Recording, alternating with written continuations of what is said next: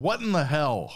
Every time I go on YouTube, it's another video of some kid who's never been involved in the music business, or for that matter, has barely left their hometown. They now have a video with tens of thousands of views, like, top 10 industry plants, revealed, Akshanavis is an industry plant, or, I dug through Grimes' trash and found her baby's diaper and did a DNA test with it, and turns out her baby has DNA that matches Elon Musk! She's clearly an industry plant! And while I'm somewhat exaggerating, this thing really has gotten out of hand, as I now see the Twitter fever is ready to try to cancel artists over this. So in this video, I'm gonna make you realize this whole industry plant thing is actually what needs to be canceled, and that everyone who talks about this is making a fool of themselves.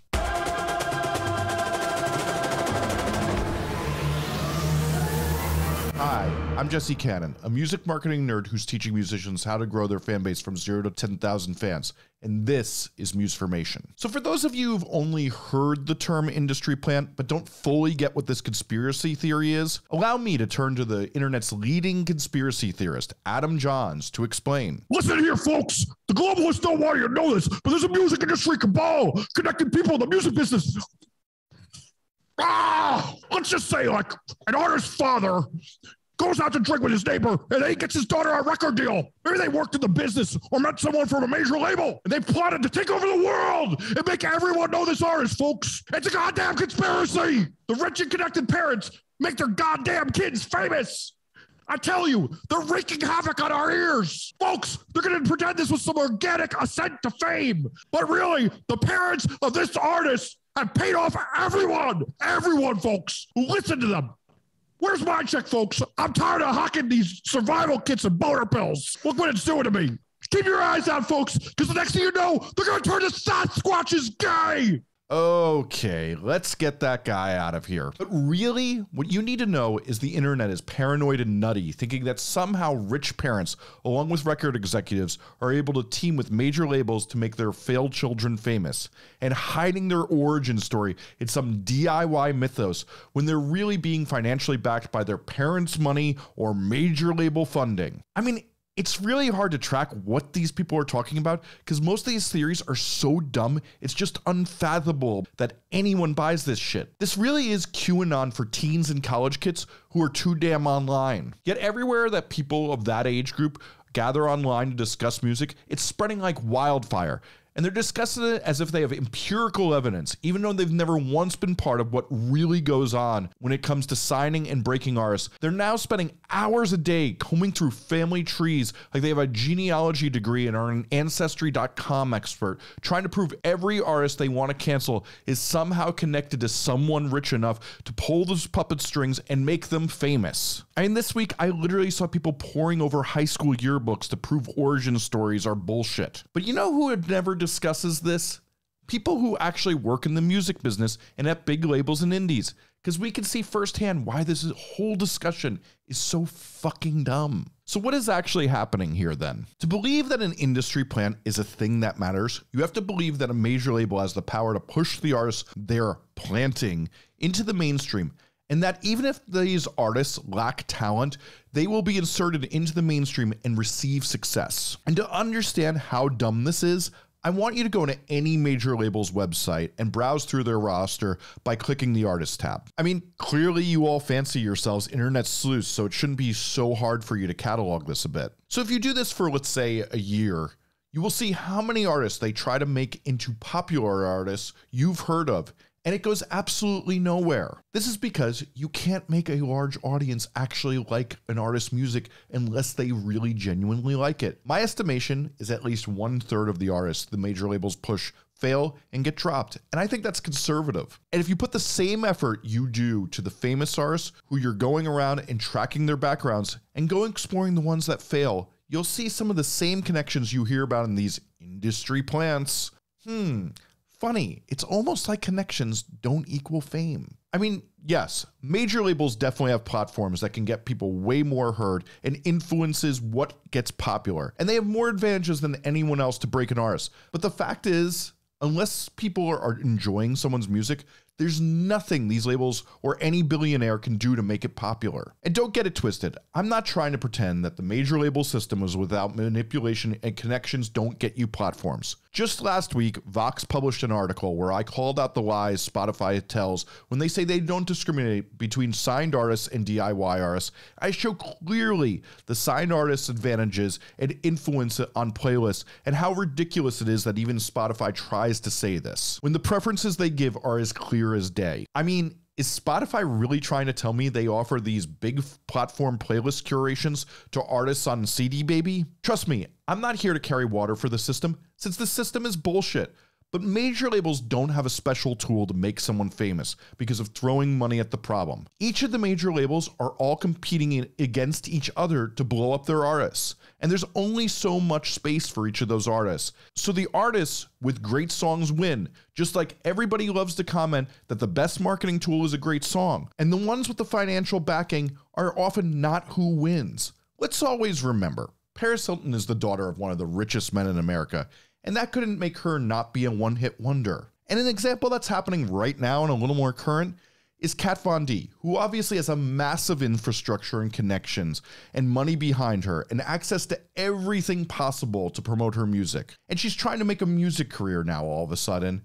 And if you look anywhere in New York City, there's an ad for her wheat pasted everywhere, and they're pushing her as hard as they can. And well, if you look at these numbers on Spotify, they're showing that people don't like what they're hearing. But the hilarity that rich kids get this platform with no musical merit or talent is even more disproved. Here's an easy way to see proof of this. When I was working at Atlantic Electra Records, one of the things I would regularly observe was guests taking selfies at the label's lobby in front of those artist hero images. You know, the blow-up pictures of the artists near the lobby to show the label's triumphs of all the artists they've made famous. So these rich kids who've gotten a meeting take a selfie in front of one and are always sure to location tag it to show everyone they are really at a major label and big things to come, except they're not. If you look at these location tags, you'll notice they never come back because major labels are filled with these favor meetings. But we have to remember, that's not who gets signed. These days, unless an analytic software, a viral hit, or an A&R really believe in you, they aren't going to waste their time. Since there's so little budget for these A&R to work with,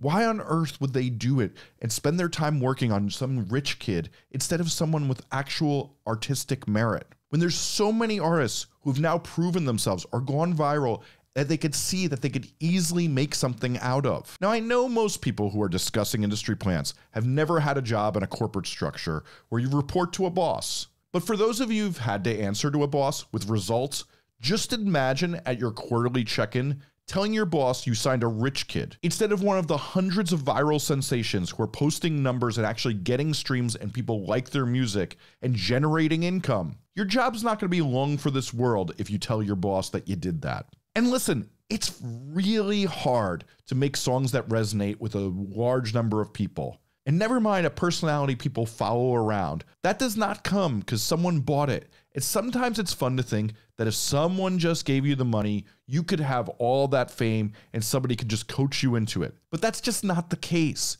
And everyone who's worked in the music business for a while knows it. There's so many artists who've gotten more connections and opportunities and fucked them up so bad. There's so much that goes into building an artist. That's good decisions and great songs and all sorts of other external factors. Success in this business has so many different factors, and anyone in it will tell you having parents who fund you may give you the time to practice instead of work a day job, which really does help. But for fuck's sake, it does not determine much of anything once you're signed. I mean, I keep hearing how Clairo is an industry plant since her dad's an ad executive. So like what happened here, you're telling me, is her dad spent $1 million to make videos this low quality and lo-fi songs that sound like they were recorded on a laptop and barely mixed? Wow, y'all are sipping some strong Kool-Aid. But you may say, what in the hell, Jesse? Tons of rich kids and children of actors and musicians get these platforms. Yeah, well, there's a reason for that. And let's start with the more innocent of them. When your parent is an established entity in a creative field, they probably know a good about creative process. They value it and encourage creativity in the child and invite over their friends who can help the child learn what actually is important to learn in creativity Whereas when you don't have that, you have to learn those lessons all on your own over the years. The nurture of creativity really gives a distinct advantage. But second, those people make connections, and no one's career hits mass exposure without making connections and getting doors opened. But truly, there's more artists who get record deals because they happen to be in the right bar or date someone who passes on a record to their friend than almost any of this family bullshit that everybody's searching the internet for. And there's just as many artists who came from the middle of nowhere and had no connections, and now their music's a big deal because they connected with people through the internet and algorithms that push out artists today. But if your problem is with the rich kids and the connected getting indoors, we could talk about that too. So let's get to everyone's favorite accusation of an industry plant, Billie Eilish. People love to pretend her parents are some LA movers and shakers who could pull off some secret music business coup to get her to be the biggest artist of the past few years. If you believe Billie Eilish's parents in that tiny house and their 2 minor IMDb listings was enough to get her signed, I would like to sell you a lot of things since you were clearly a mark for lots of stupid ideas. I mean, it's Los Angeles. There's someone with her parents' level of connections with a fucking kid who's an aspiring singer on every goddamn block. And when I say that, I actually kind of mean it. Since after watching the doc, I realized my friend with a kid who can't get a record deal lives mere blocks away from them. And that person's friends with one of the biggest record producers I know of. Which brings me to another often accused industry plant, the 1975, who people love to call industry plants, since singer Matt Healy's parents are famous actors and his mom hosts the equivalent to The View in England. But this theory lacks much rigor, since the band had been together for a whole decade before their debut album was signed to a major label and they started to become a big deal. They were trying and putting out some of the worst songs I've ever heard. And with all the connections they had, they still couldn't get their kid a record deal. And you know why? Because their music sucked. I've heard those early demos and I love that band. They're my favorite band, but my God, did they suck. But when they finally got good after starting their own label, the music started connecting with people and they became the creative force that they are today. And listen, it can feel shitty watching Clairo or Billie Eilish excel at such a young age. It feels crazy that they could be this good, and why can't you be offered that? It hurts, but unfortunately life doesn't afford us all the same opportunities.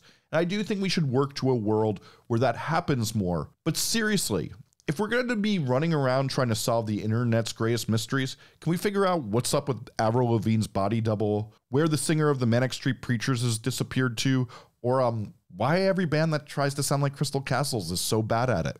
Now, I get if you're a kid living in a rural area and you don't live where I live in the music business flooded Brooklyn, where every time I go somewhere, I meet someone new in the music business because they hear me having a conversation and they want to butt in and talk about it. This can all seem like extremely unfair advantages, since why do people get the privilege of where they were born? And honestly, fair point again. But this is also why you see so many people move to New York, LA, Nashville, and Philly, since that's where you get connections. And it's way easier for people to hear you if you're talented and for you to build up connections that get you heard. Part of the problem is right now with the 60,000 songs being uploaded to Spotify every day, you need to get to the right ears, and being in proximity to people who have platforms, well, that helps. And listen, I can see why some people would believe these conspiracy theories. After all, rich kids get tons of privileges and breaks in life the rest of us don't, like college admissions and quick ways into writers' rooms.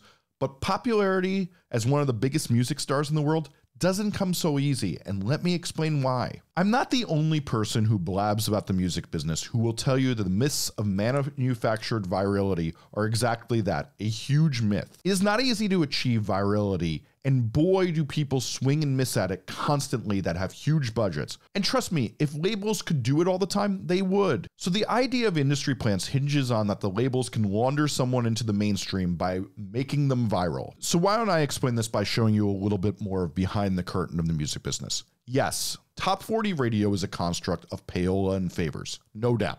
But radio stations make most of their money by keeping people glued to their station, since listeners have other choices of what to listen to. I mean, especially in New York City, there's 3 stations with basically the same playlist, and you just tune to the other one if they're playing a trash song. So they need to really hone their playlist to get you to not switch the station. But let's say an established artist like Lorde comes out with a new song, radio stations, of course, have to play it. But if it gets a lot of station changes and people turn the dial elsewhere, guess what? That song's not going to get played anymore.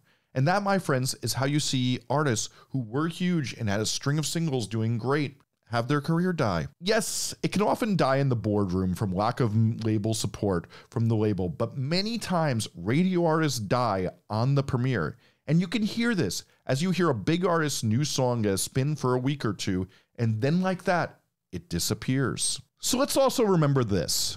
When you're a major label artist, you get very little investment from the label at first. In fact, you'd kind of laugh at the budgets of many major label new signees and what they get for marketing and videos, since trust me, they are smaller than you'd imagine. But those big artists like I was just talking about, with a string of radio hits, can get money like a kid named Bryce from an affluent family with a business degree from Wharton, and he wants a loan from a bank for something called Fire Fest or something. But even with all that money and might and whole staffs of powerful connected people behind them in the major label, when the song doesn't slap, their career gets that slap as they get smacked down a peg. So let's put aside the idea that major labels can buy virality or song popularity and move on to other dumb thoughts that litter the internet like jewel cartridges litter my subway stop. So let's talk about something that I actually do believe in.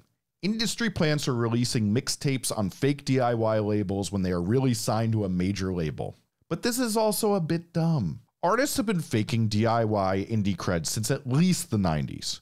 For those uninitiated, allow me to get you up to speed. An artist will sign what's called an upstream deal, and basically sign to some indie label as a front, and the major label will pay for tons of promotion for that artist for the indie record, and the major label then hopes they blow up from that indie record, and then has the next record all set up to go, and there's all this hype around them as if it was all organic growth. This right here is where I can actually see the anger of the internet being a bit more legitimate. Since these days, it even comes in more strange forms, where the artist releases a DIY release, and really they have the playlist power of the major label who's pitching it and promoting it and putting all their best people around it, and they're pretending that this artist is at the level of all the other DIY artists. I mean, look, if this is what we're going to call industry plants, sure, this is worthy of being called out. But I also think there's a bit of context needed about this. First of all, this fails constantly and no one discusses it when it fails. I mean, just recently, we were all subjected to what I like to think of as the night of 1,000 cringes when we discovered who tramp stamps are or were. I mean, hopefully it's over. Since apparently canceled songwriting king Dr. Luke's Prescription Songs was trying to make that fetch happen, and the internet thankfully said, we're good, keep that over there. See, that industry plant got no water or sunlight, and then it died. This is what happens all the damn time. People release these DIY things, and they float it as a test draft to see if this artist will do well when it has some major label might behind it, and people just go, nah, this is trash. And I'll tell you, as a real behind-the-scenes music business type of guy, my friends in the business are constantly telling me and sending me links, and they'll send me a link because it's got all the right people behind it. And you know, this label's cloaking it because they want it to either seem more DIY than it is, or they want to float the artist because they don't want it to tarnish their brand if it doesn't work. And I'm told to give it a listen. And then what I notice is they go nowhere. But we have to remember, this is more evidence that the people decide who gets big, not these dumb origin stories that only the most bored people on the internet care about, since most of us just listen to a song and decide if it slaps or not. I mean, for years, all we wanted was for artists to get big from their merit and without gatekeepers. I think we're getting closer to that than ever. And here's why I have a lot of grace for the artists who have these upstream deals and do a little bit of faking it to make it. The real fact is if you're a student of nearly any of the major artists that have happened, they've all had a fake it to make it moment, or some bluster where they've gotten a boost from an unseen hand.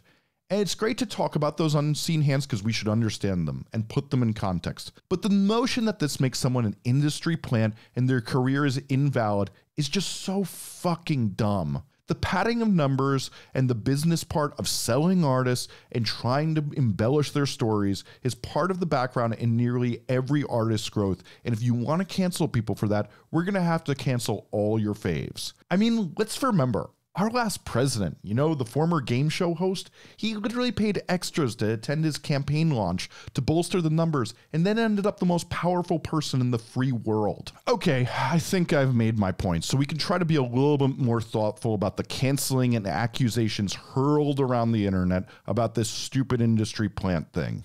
I know. Probably not. I could see some of you reaching for the comments, and trust me, when you say I'm the plant, you're not witty. You're just being a contrarian and trying to save face since you've been engaging in a really stupid conversation with all of your time for the past year. And trust me, if I was a plant, this channel would be a lot more popular, and I know how to work this camera and the teleprompter better. Thanks for watching this video. If you enjoyed it, please, the only way us poor lowly YouTubers are rewarded on this platform is if you share it with your friends and talk to them about the conversation I just had with you. Obviously, please like, subscribe, and get notified for this channel. Also, on this channel, we mostly discuss how to grow your fan base from 0 to 10,000 fans. So if you're trying to do that, please subscribe and click the playlist that's on the screen now on that subject. As well on the screen now, I have playlists on how to get your music noticed and how to blow up on Spotify. Thanks so much for watching.